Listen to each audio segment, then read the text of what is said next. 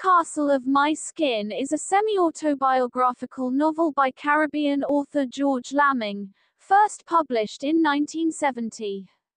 In The Castle of My Skin is an autobiographical account of author George Lamming's childhood growing up in Barbados. The narrative takes place from the time the narrator, G, is 9 to when he is 17. The novel begins on the narrator's 9th birthday, which is marked by heavy rains that cause severe flooding. The narrator's mother states that these waters are a blessing, but the narrator remains unsure. The novel chronicles the changes that sweep over the island of Barbados within the 9 years the novel encompasses. The changes occur when Mr. Slime, one of the schoolteachers, rises to political power. Instead of initiating positive social change, as he promises, the power corrupts Mr. Slime and he reneges on his promise to make the village people of Barbados landowners. The social hierarchy plays a prominent role in the novel. On the top of the hierarchy, in his castle on the hill, is Mr. Creighton, the white landlord.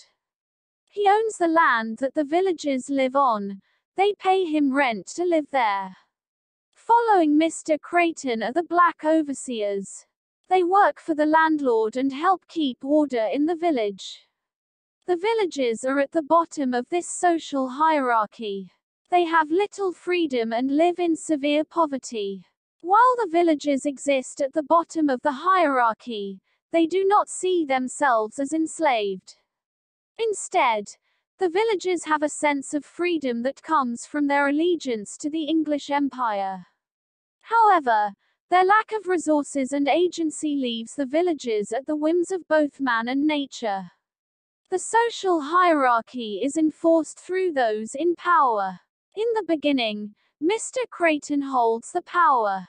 This man has a conflicted sense of responsibility.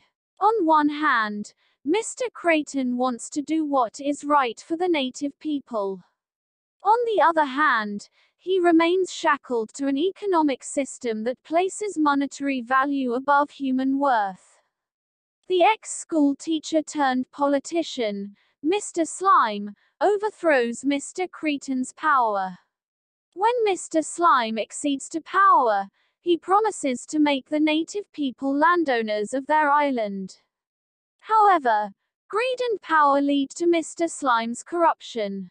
Ultimately, he succeeds Mr. Creighton as landowner, but does not bless the people of Barbados with their land.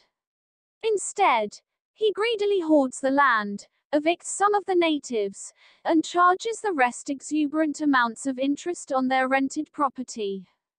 This hierarchy marks rigid boundaries within the novel, which G attempts to transcend by attending high school and gaining an education.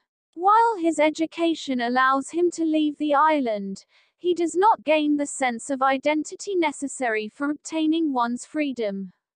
The narrator's friend, Trumper, returns from America at the end of the novel.